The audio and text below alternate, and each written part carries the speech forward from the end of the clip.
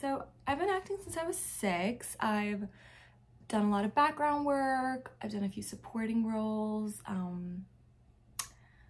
But you know, I'm still at this point where I'm just kind of taking anything and everything. Yeah, that's honestly why I'm here.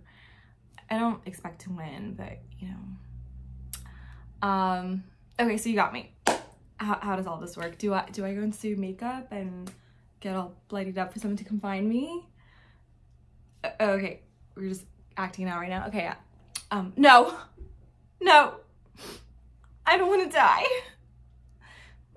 Wait, sorry, I just really need some kind of direction here. Ow! Wait, what the fuck?